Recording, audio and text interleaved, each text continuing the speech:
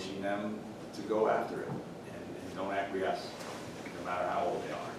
You know, this is the way we're going to practice, this is what we're going to do. We may suck at it now, but eventually we're going to be okay.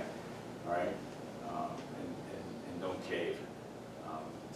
And then just try to figure out ways to have fun with your group around some of the stuff that you're doing. I mean, we have a great time at practice because, first of all, you know, our energy is really high. Our older guys understand how important practice is, so it's not just all just like pounding away. I mean, we really have a good time. Part of that is that the movement and it's action. It's like boom, boom, boom, boom.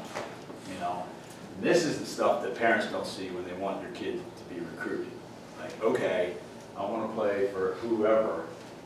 I mean, take a look at that practice and you figure out, I got a lot of shit that I need to know in a very short period of time, and I got to execute it at a really high level at a fast pace. And it isn't about me just dodging Johnny and going to the goal and score. It's probably the least thing that we're looking at, to be quite honest with you. So. I was just curious, like, when you looking at this, I mean, the majority of it looks like drill-based, like microcosm, small-sided. Is that like a predominant theme, like in relation to doing 6v6 or 10-on-10? You know, rides clears, like the majorities. It's, you know, it's our first day. Yeah. And part of our training process with our conditioning coach is to keep these guys in a little bit of smaller and confined spaces and gradually lengthen them out. We're gonna lengthen out more next week. We have a scrimmage on the 18th. But early starting at small, more confined, tighter, more banging, getting their bodies a little, the armor back on them a little bit. You know, we haven't been on a lacrosse field since month and a half. I don't even know when our last day was. So we're gonna we'll build into it. But next week we'll do much more full field. We'll probably start some of that a little bit towards the end of this week. Much more full field, get us ready for our scrimmage. From the scrimmage, we'll reevaluate, you know, where we are, what we need to work on. That'll be that third week of practice, and then the fourth week we'll build a lot of that into, and then preparation for our first game. So yeah, it's just a process. Yeah. See how important though, like seeing that big macro vision is into creating these micro practices. Like we got all the feedback from our strength and conditioning coach in terms of how to generally design practice, and we've stuck with that too. You know, it's almost like this longitudinal study of where our team has been and where we need to get to by February 1st, and how to keep our guys healthy, how to make them be the best lacrosse players possible, all that. What age do you recommend that the kids get into the weight room? Is that like it's still a high school thing similar, or is that? Coach Tickle, we have a phenomenal strength and conditioning coach. He's a superstar. I said it at the last He meeting. did. It was like 14, 13, 14. After puberty. I mean, I think that's been something that people have thrown. I don't know. Yeah, I mean, probably would make more sense, you know, after puberty. Yeah, I would guess. I think Push-ups, like, whatever. yeah, like body weight and like speed ladder for like developing some coordination and Pull-ups. pull-ups, Jump like rope. jumping up a jump rope, box jumping. Yeah. Like, okay, maybe doing some resistance band stuff could be actually really great for some kids that are maybe 7th, 8th grade. But you know, you always worry about the growth stunting. I don't think putting weight on anyone's back until they're 9th grade or 10th grade is necessary. More plyo? Look at us. Agility-wise, and again, it's just in our career, we're not. push-ups and pull-ups don't hurt Weight, anything, but right? Conversely, how much time to spend in practice with, you know, younger kids, 5th, 6th grade? Stretch, is it necessary at that age? Is it essential? Oh, that's a good question. I remember when I was 5 years old, 5th or 6th grade, I never stretched shit. We played ball all the time. I think some of that may be overrated. Run to the furthest fence and back. Yes. while the coaches get ready. While the coach is practice playing.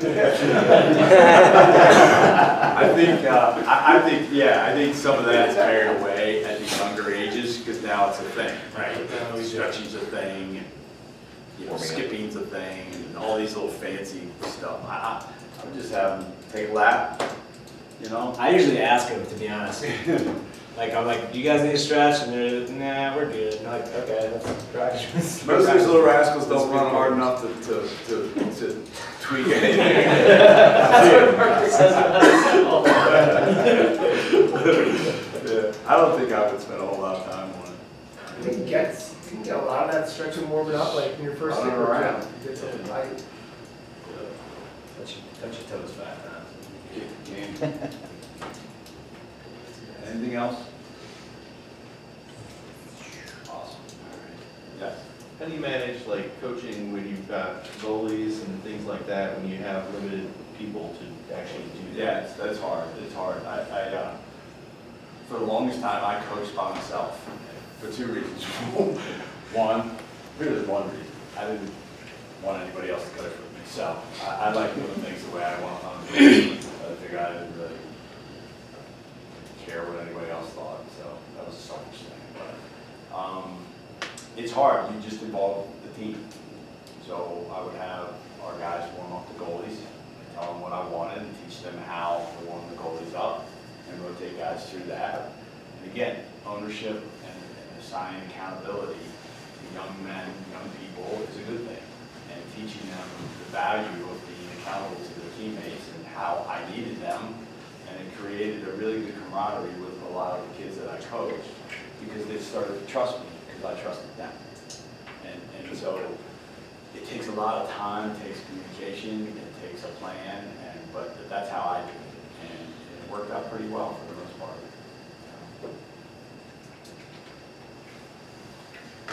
Yeah, we neglect our things.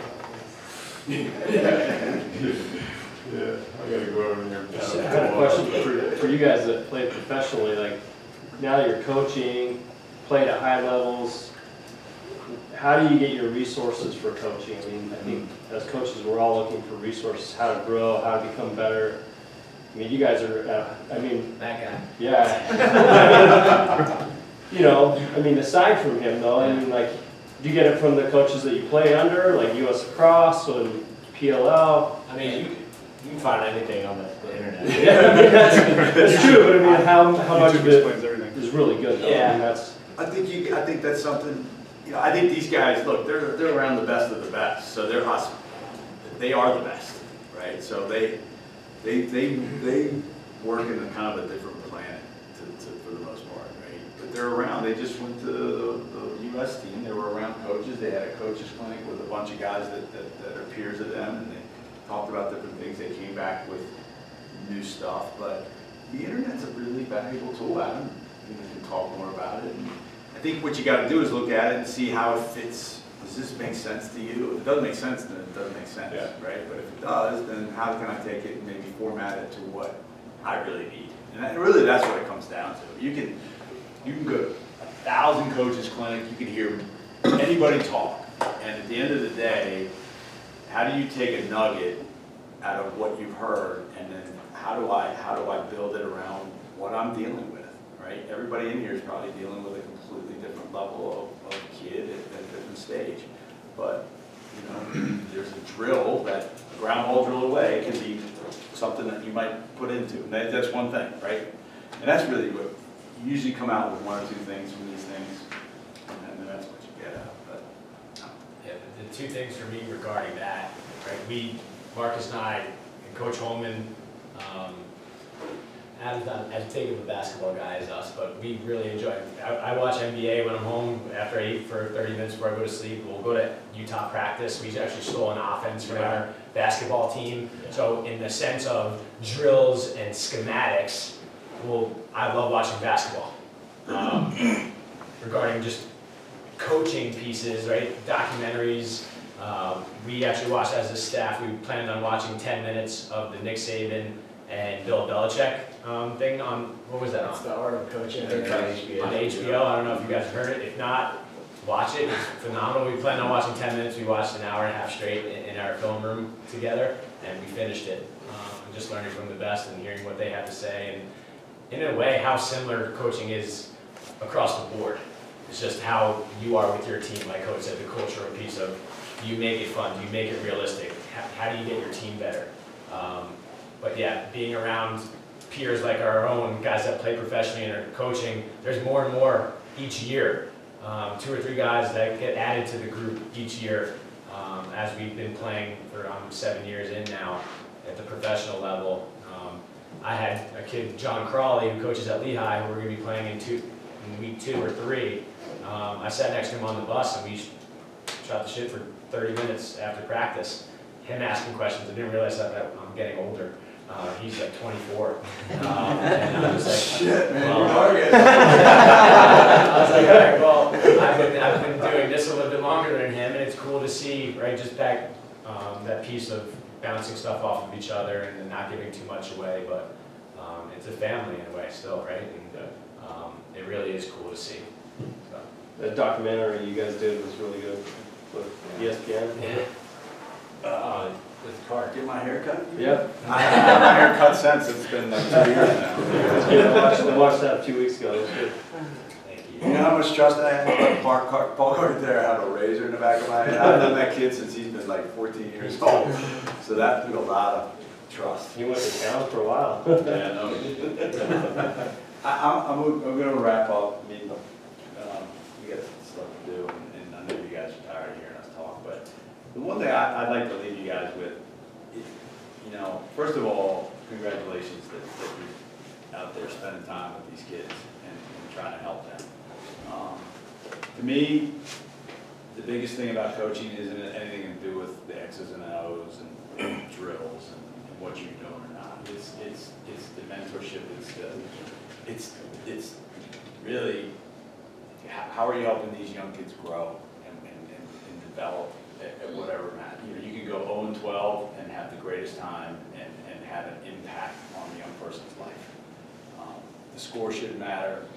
Wins and losses shouldn't matter. And I know this sounds like cliche-ish, but at the end of the day, man, it's don't ever forget that you're moment by moment there with a young person that you have an influence on by your body language, by your voice, by what you say to them, by just however you deal with them. And you know, that should be the focus. The focus shouldn't be on worrying about whether we catch the throw or not. It's enjoying those moments and really keeping the bigger picture alive of what impact that all of us always have every single time you step foot on a field with a young person. And if that's at the forefront, and if that's really where you're coming from, the rest of the shit doesn't matter, whether you can get a ground ball or you don't. So keep that going, and I just congratulate you guys for putting your time in. I know it's not easy in today's world. It's harder with the parents, and I do know that. But don't let that deter you from having an impact on a young person's life every single time you see them. And that should drive you just to keep doing it. Good luck. So, Thanks, man. no comments. Thanks. No, yeah. Thank you.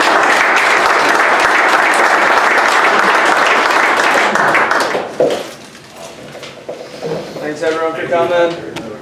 Put it together. Yeah, absolutely.